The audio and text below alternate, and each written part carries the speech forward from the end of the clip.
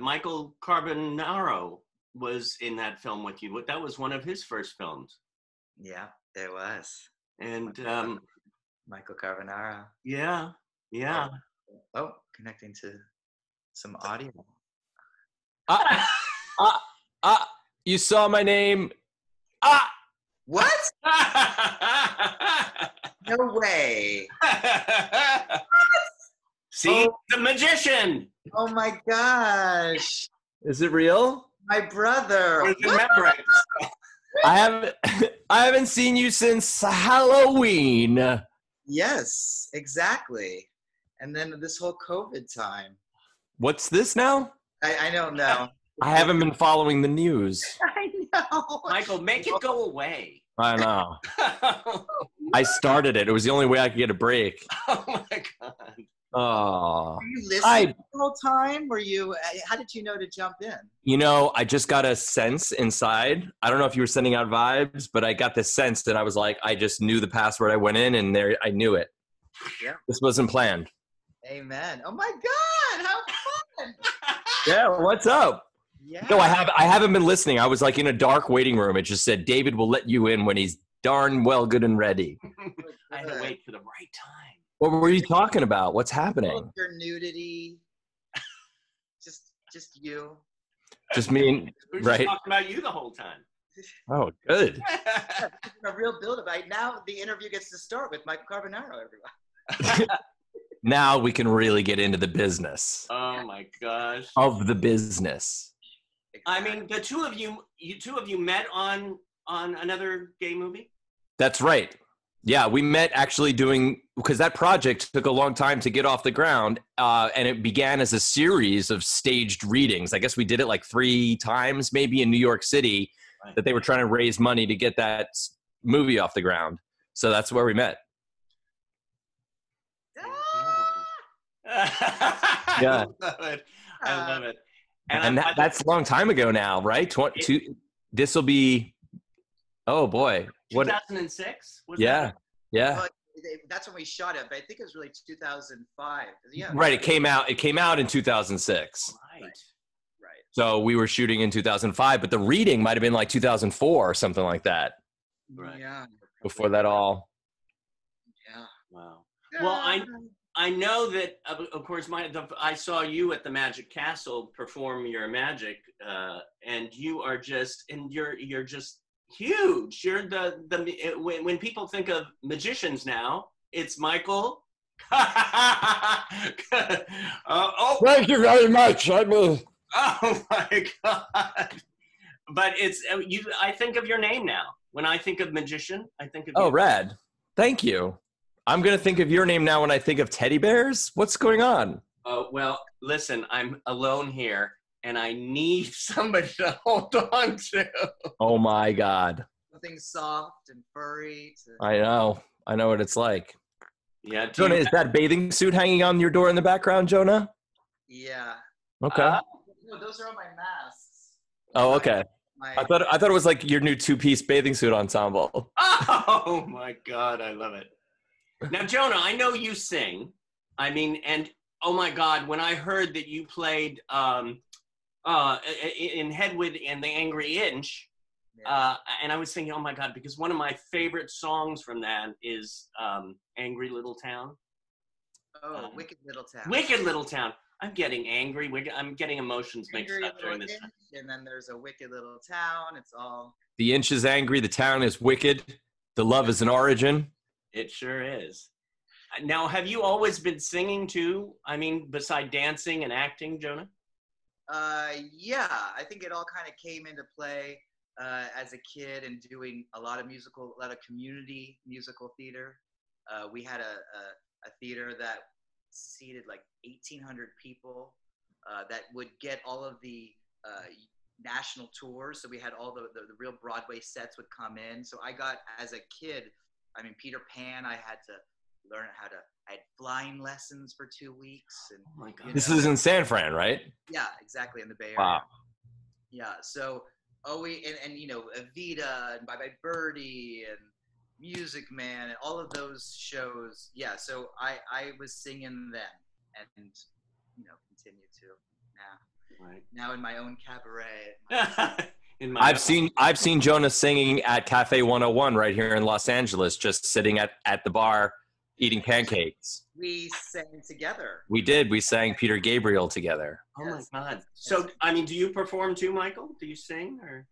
I actually went to school for musical theater and did a bunch of musicals in high school, but I know I don't really pursue singing, but I think I'm always just sort of singing around the house and stuff. I want to do a project where I got to do some singing. It would be fun. Yeah.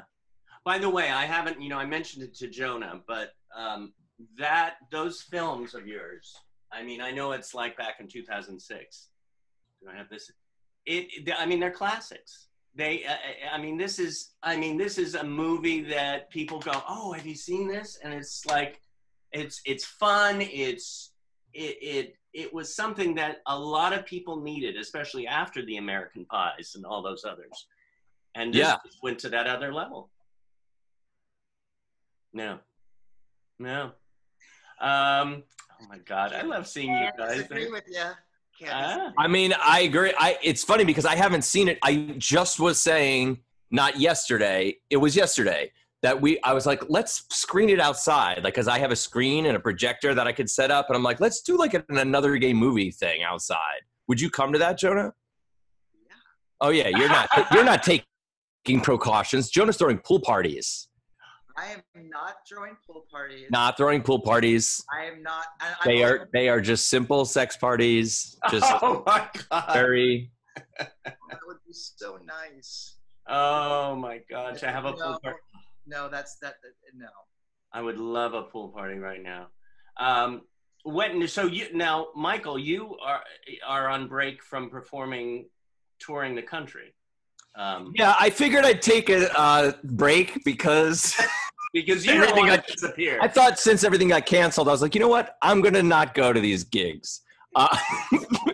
It's insane. I was right in the middle of a tour. I literally was flying into Indiana. The plane, it was right when it's like somewhere in mid-March when it was like things are starting to get canceled, but not everything. I had a weekend of 3 shows, 3 live tour shows, magic shows, and we flew into Indiana, landed, and when we landed, there was a message from my agent on my phone that was like, they're all canceled. We didn't even leave the airport. We all just rebooked our flights back to LA, and that was the last.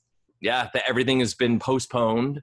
Yeah, and so, it's been a ride for sure for everyone. I know, but and it does kind of come in like a strange different levels of mourning in a way because, I knew that things weren't going to pick up again. I was really cynical right out the gate. I'm like, you know what? We're not going to be back up on stage until fall of 2021. I was like, you watch, it's going to be that long. And I think I'm still right, but I didn't really take that in until like a week and a half ago. It really set in that I was like, whoa, this is a bummer. Yeah, thinking about how it's going to take the changes it's going to do to the industry, even if and after it is healed or vaccinated or what, and just in the nature of magic too, it's a lot of audience participation and bringing people up, and the whole biz is all shifted. So it's trying to stay afloat with positivity, Yeah. Well, but the audience can still see you on the Carbonaro effect. So the shows are running and going. The show's running. Is there a current season that's out? No. We actually, hopefully we could do, I have a lot of really good, we do these like other shows after we shoot the actual footage, which we couldn't shoot new episodes right now, kind of thank God, because I was like, but like, it'd be good, because we'd be out in public, it's like hidden camera and relating with people at stores and stuff. So that's all messed up. So that's not going to be shot now. But the last season we completed, we sometimes do these specials called double takes where I'll show, we'll try the trick on like 4 different people. And sometimes, they're like all good for different reasons, but we only show one in the show. We don't repeat the different tricks. So we do these double take shows where we show the other ones you didn't get to see. And I could host those literally from home, like in front of a green screen. So we're hoping they want to go for that because that would be kind of cool. There's like a lot of stuff I want to show because we had some really good things happen. So that would be fun if they wised up and bought that. They need to. They need to. How you take one hand and go into the other Zoom box. Yes, reach. Something like that. In my world, I'm patting you on I'm scratching your hair. Dave. Yep. Oh, I needed that. I don't know if we all get the same view, like the same Brady Bunch view, but no, we don't. I don't think. But your hand sort of went down and up and around. Mike, I'm so glad you took this opportunity this COVID season to do all of that plastic surgery. You look yeah, thank you. Say look. Oh my God, look at that. By the way, I have just a ring light, Joan. It's a ring light. Blows it right out. You know how to do it. You look right in the camera. See, I like to look at the face. I like to connect, and it's so hard when you're looking at that green dot. But your lighting is great. Your makeup, everything. What? I'm sorry. Thank you.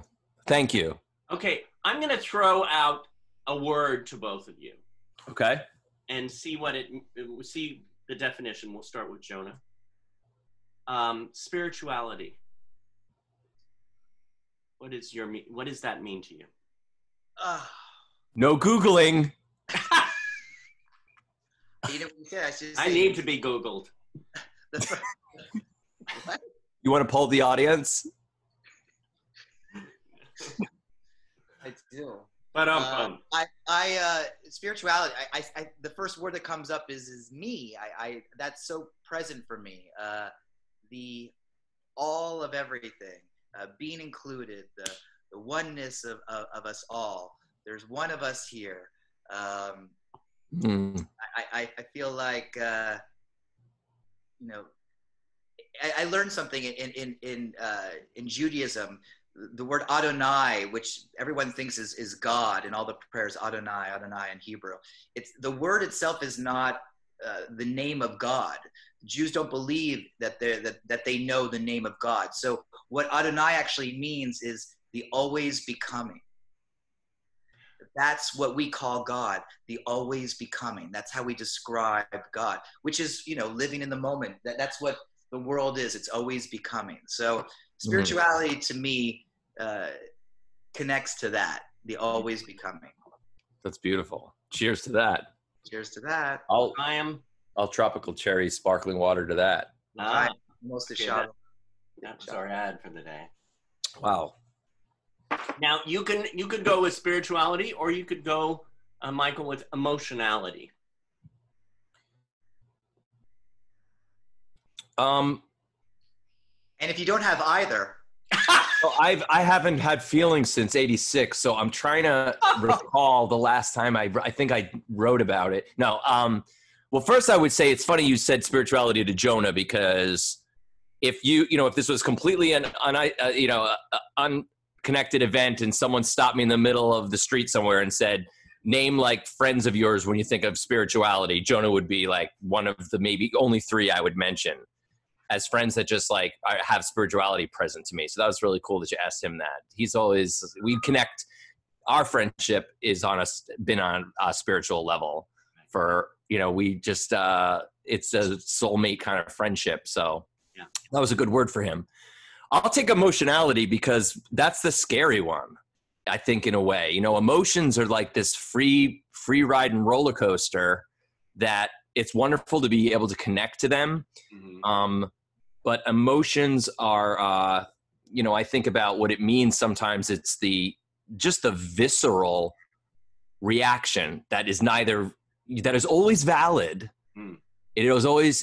Whatever you're feeling, it's like to always validate whether it's anger, jealousy or excitement or love or fear, whatever is happening. And most of the time it's me having to kind of recompute. Like I'll be feeling jealousy and I can explore that emotionality. Be like, why am I feeling jealous about this moment? And I can say jealousy is coming from me being afraid that I'm not good enough. And I'll like look into what that is. But a lot of times emotions are just sort of like, they are just kind of like the impression that you get from whatever's happening to you and what's going on around you. And it's never wrong. But always good to, acting upon the emotionality is where you can start to make choices. How am I going to deal with this feeling? How am I going to process this feeling? can I process it? Am I ignoring it? And if I'm ignoring it, maybe I'll be making wrong choices. But emotionality is kind of the raw starting point for where you can be a grown-up and make decisions about how to act and deal and process. Especially at this time, too. Oh, I know. Yeah. We have, of course, Performing Arts Studio West here watching this. Not live, but they're watching it when they watch it. But we do have one of the students joining us now. He actually, his name is John Tucker. He actually was on the Emmy-winning show Born This Way. And he's coming in to ask you questions, a couple of questions. Are you going to show your face, John Tucker? John Tucker? Show your You face. showing your face, John Tucker. There we go. John Tucker. Oh, no, okay, here we go, John. Now try your video. Okay. Oh, wait. Am I in the video? Yes, you are. Wait, okay, try your camera. There you go. There it is. Mr. John Tucker. Hey, John. Hi, You have Jonah Blechman, Michael Carbonaro, John Tucker. Hi, John. Hi. I'm good. I'm just seeing about seeing the TV show Born This Way. I love how you love to watch that show. It's a wonderful show. How many Emmys did that get? Oh God, I got like 6, 7. 6 Emmys. That 8. Yeah. Is that what we see on your mantle right behind you?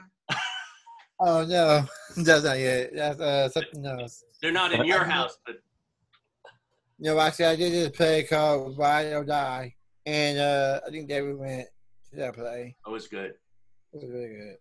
So you have a question for Jonah? I do. Okay, which one is Jonah? Jonah is that lovely furry-faced guy up there waving his hands. Oh, okay. So you Jonah. Okay. Yeah, exactly. Okay. I'm thinking like, which one is it? Okay, cool. So Jonah, my first question for you today, is I wrote it down, so I won't forget. Because actually I have like 2 questions though, but I'm doing the first one first. Okay. So the first one was, how do you feel to be working with people with Down syndrome and with disability? Awesome. I love working with people who have disabilities or are part of the disability community. As David knows, I've gotten to come and give some workshops and teach. I've even been honored to speak at a presidential committee for people with disabilities to help support the community in more not only representation but employment, and that was a really great honor. I find people with disabilities, and again, I put quotes around it because I feel like we all have different levels of disabilities, right? But I feel very blessed when I get to work with people with disabilities. There's not a lot of pretense, and people, their spirit, their soul is very present, and that's always a gift to work with and to be around. And I thank you, Jonah, for, you've done many classes at Meet the Biz and come to Performing Arts Studio West. And also, beside that, you worked on a film, correct? What was the kid? Didn't you work on the kids of Windy High or? Oh yeah, I've been a producer and a co-director on a documentary that's still in its process about the kids of Whitney High, which is sort of a punk band at a school in Los Angeles that for children with disabilities. I've also even with my work in PR, I've gotten to help shepherd Cinemability, which is a film about the history of people with disabilities in film and television, which is something I think is so extraordinary for people to watch, how that representation has shifted throughout the many years. Yeah, I saw you. I don't know if you talked about this before I came on the feed here, but yeah, you know, in your production, you choreographed and were dancer in the Pippin production, which was done. You're right. That was the deaf version of Pippin, where I got to learn sign language, and half the cast was deaf, and the whole show was signed and sung, and got to magic. That's us. We connected there too, because there's magic in that. Yes, I was the magic captain. Yes, oh my God, I saw that performance. That was great. Me too. Yeah. Wow. So then the other question was, okay, this is kind of odd. I can't believe I'm asking this question. So that was my first question. The second one was, do you ever been judged about your sex? No, sex. What is it? Do you ever been judged of your skin color, your sexual? Oh, do you ever feel judged? Yeah. Like sexual orientation. Yeah. We got it. Yeah. Absolutely. I know I'm judging you right now, Jonah. Me too. And I feel it, and it shuts me down. Oh no! Oh snap, David! Why can't you ask me that question? No, Jonah. Yeah, go on, Jonah. No, I mean, I certainly have felt. I feel like anybody who is an other, and we're all others in some way. You are going to definitely feel like you're judged for that. And growing up, being a queer young boy, and certainly being in the industry, the entertainment industry, and having to show that or not show that, hide that, there's so much judgment around sexuality, as there is, judgment around color or ability or what. So yeah, I definitely am part of the human race in that way, and can relate for sure. And how do you deal with it? How do you deal when somebody judges you?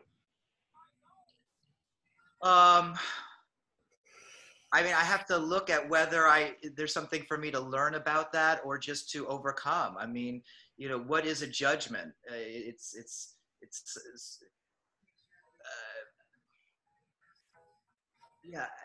something to find and process, to not take personally, to see where there is truth that may be there, because some judgments, there are truths to that. Just like in certain stereotypes, there are truths in those. But I feel like most of that, you gotta let it wash over you. Yeah. Move on to the next. True. Well, thank you, John Tucker, for coming today. Always. Thanks, John. And any questions for Michael Carbonaro? Yes, you have to have a question for this is... Which one's Michael? This Michael Carbonaro is the other guy, and it's not the one who's speaking right now, but Michael is the #1 magician, period. Oh, okay. Because you know what? I'm a singer. Okay, I'm a rapper. So you know what I did. So you know that. Okay, so basically my question for you, since you were a magician and everything, did you ever directed your first music video, as being a magician? It's funny you say that. I actually would love to direct a music video and incorporate magic into it. I think that, as a magician, I always think that the arts are, everyone who's in the arts for any reason are kind of magicians. They can create magic. When we make cinema, it's a kind of magic. When we're an actor portraying a role, it's a kind of magic. It's an illusion. So as a magician, I wanted to put together a music video. My friend wrote an original song, and I actually wanted to shoot a whole music video inside of like a little cabaret theater full of an audience of skeletons. Oh. It's going to just be kind of she wrote this really creepy song about ghosts and not becoming a ghost, in the world. And I wanted to direct that. Yeah. Oh, that's really cool. Really cool, I look forward to taking that. I never talked to. Well, I don't know. I never done magic before. So, I seen movies. And I bet it's magic. Right? It's magic when you rap, isn't it? Oh God, it's like a whole new person. The transformation when you become a rapper is magic. Yes, it is. It sure is. I mean, because I've been rapping since I was like 18 years old. So I know. Yeah. What was the first magic show that you ever done? Were you in a circus or? First magic show I ever did. Well, I learned kind of through special effects makeup. I loved horror movies and monsters. You could see some of them in the background here. Like I have these like creepy things up on the wall. There's little monsters over there. There's Jaws. You got your monsters. I got my teddy bears. Yeah, there's a gremlin, picture of a gremlin. So I kind of found my way into being a magician from special effects. But my first performing was like I started doing birthday parties. Like I would be hired as a magician. When I was 13 years old, I started performing for like kids' birthday parties where I would do a little magic show and celebrate their birthday. And that never stopped. I just kept performing and performing as an entertainer for different events. And yeah, that was it. 13 years old, first show. Unless you count like in front of family and friends and stuff when I was like 8. But what makes So you never stopped doing magic when you got into acting, or did you always want to be an actor and a magician, or did it sort of kind of a love-hate relationship with magic sometimes when I like was on I went to NYU thinking I was going to be the next David Copperfield. When I went to school for drama and acting, I still was like, wanted to be a magician. But then when I got into the program and really like got absorbed into the acting and I started doing stand-up comedy, I was like, you know what? I kind of want to be an actor, I think, and then I'm like, maybe I want to be an actor. Maybe I want to be a magician. So it's kind of a battle. And sometimes it's hard to be taken seriously as an actor. If you're like a magician, you're like, oh, really? You're also an actor? Okay. Yeah, that's cute.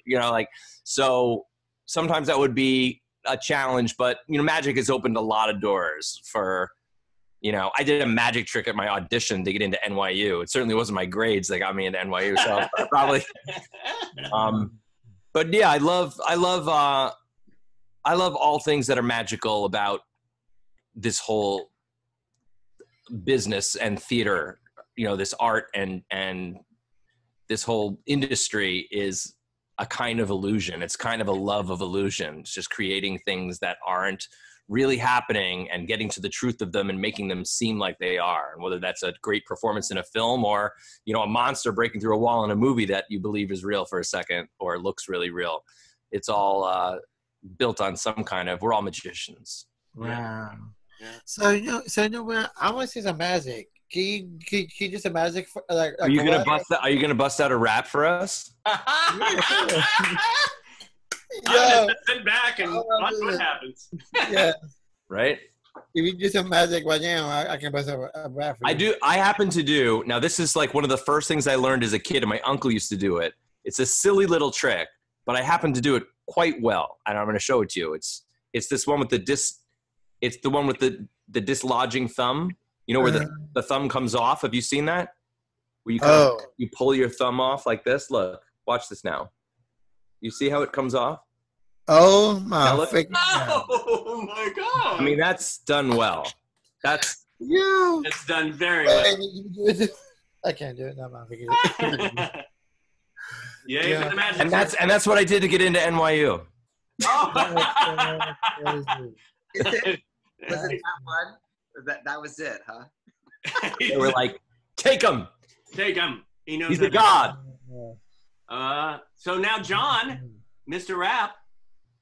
Oh goodness. Okay. I mean, I can come up with a rap about. I came up about you guys. Okay. You want to start? Okay. Let's see. How can I put this? Let me see.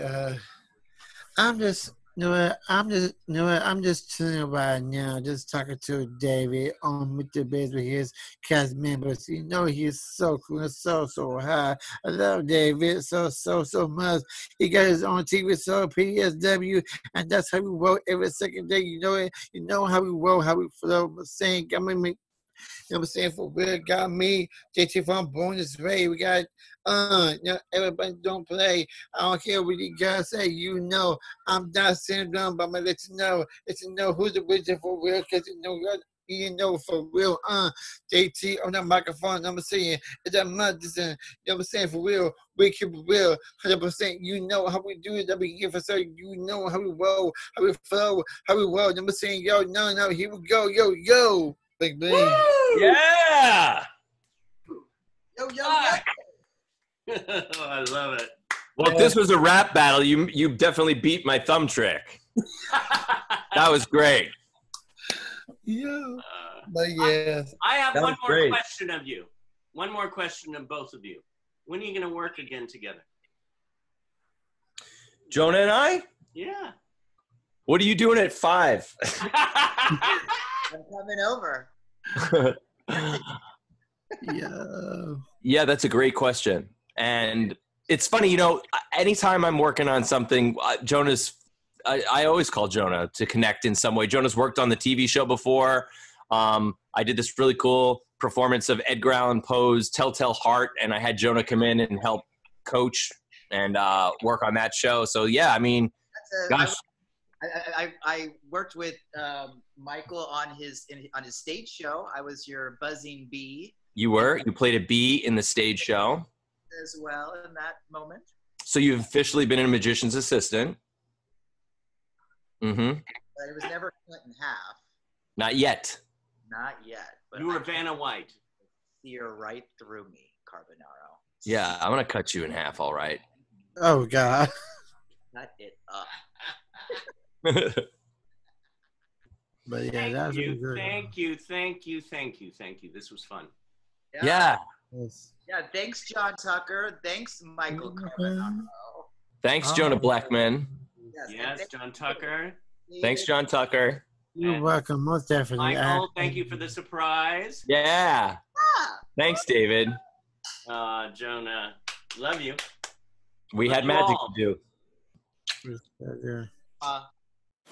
From his hit TV show, The Carbonaro Effect, magician Michael Carbonaro is coming to a city near you for an electrifying live performance that families nationwide cannot stop talking about. Jam-packed with audience interaction, hilarious video clips, and his signature blend of bizarre antics and mind-blowing magic performed live on stage. Don't miss out on your chance to feel the effect of Michael Carbonaro live. Believers, you can close your eyes.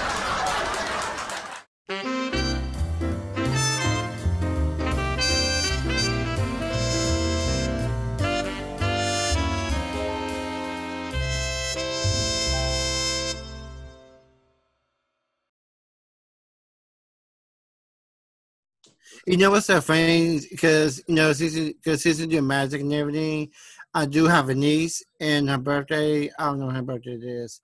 I might have to book you for a magic show. My calendar is wide open. All right, I'm just saying.